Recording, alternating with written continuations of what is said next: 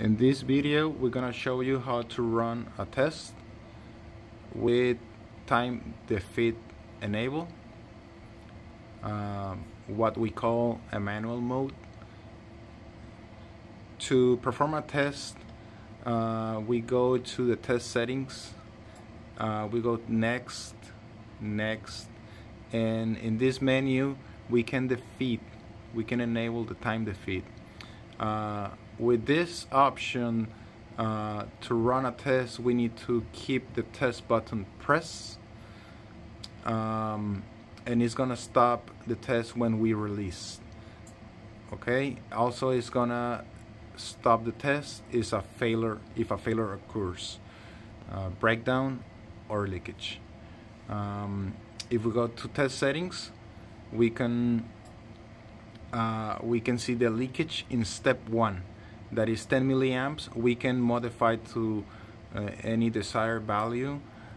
In this mode, that's the only setting that it's going to take an effect in the test.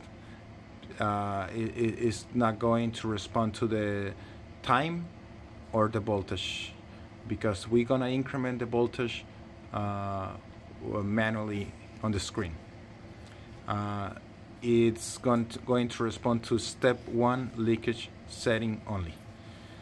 We go to the main screen. We have ready status on the screen. We are in AC mode, and you can see time defeat indicator telling us it's enabled. Breakdown defeat, it's disabled, which means it can stop the test if a breakdown occurs also. Okay, so let's press test. We keep it hold. The screen comes up in red, indicating there's high voltage on the output. We can increase the voltage by pressing the up. Okay, and also we can decrease by pressing down. If we release the test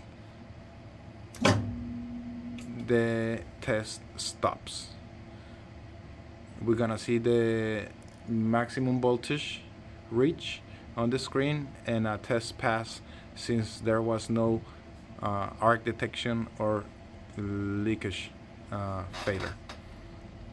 We can reset the test, and we can go to test settings again, and next screen, and we can defeat the breakdown detect. In this mode, we're still in manual, what we call the manual mode, but it's not going to detect an arc. The arc can occur, but it only is going to stop the test if there's a leakage. So we go to main, we press test, and it's the same scenario as the previous one. Only the conditions to stop the test change. We can increase voltage, and we can also decrease. There's no time limit on this. It will stop when we release the test.